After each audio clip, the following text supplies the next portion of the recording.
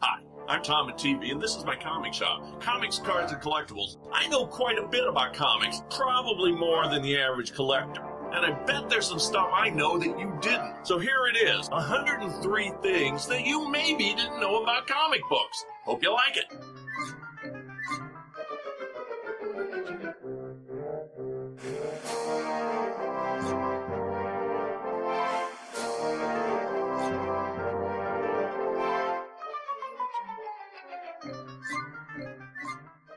How are we doing today?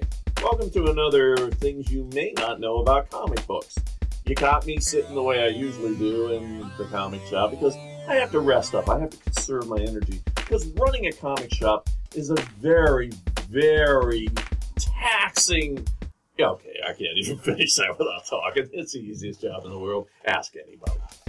Okay, so anyway, we're here to talk about something you may not know about comics. Now, if you think back all the way to the first episode we ever did about this, we talked about Captain Marvel and how that character's facial features were based on a real-life person, Fred MacMurray. You all saw that episode, and if you didn't, go back and watch it, even though I just ruined it. But what if I were to tell you that there was a real-life person who based his, whatever you want to call character, on a comic book character? And on top of that, it wasn't just any character, it was a member of the Captain Marvel family. That's right, there was another couple people who had powers by saying Shazam. There was the three Lieutenant Marvels, and there was Mary Marvel, Billy Batson's sister.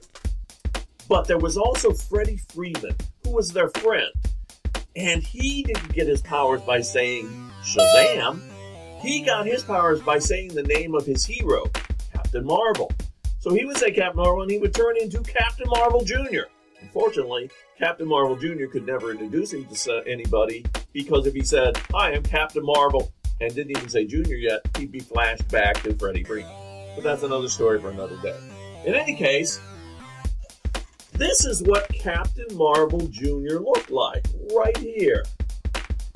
Now, it turns out, back in 1941, and for a few years after, I'm sure, there was a young man from Tupelo, Mississippi, who used to read comic books and swap them with his next-door neighbor.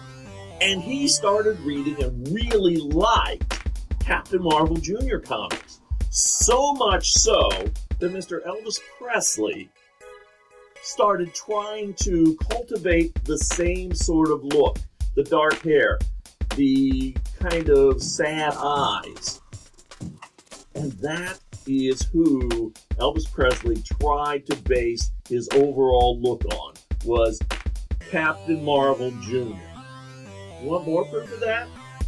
Everybody knows that Elvis Presley's famous insignia was the TCB, taking care of business. But if you look at any TCB, you always see a lightning bolt. Wow. Does the lightning bolt look familiar at all? Yeah, it was the Shazam lightning bolt. And there's something I bet you didn't know about comics. If you like this, please pass it along, share it, tell your friends. If you didn't like it, write us a letter, tell us what you didn't like about it. Send us a message. We'll listen to anything. I read them all, honest.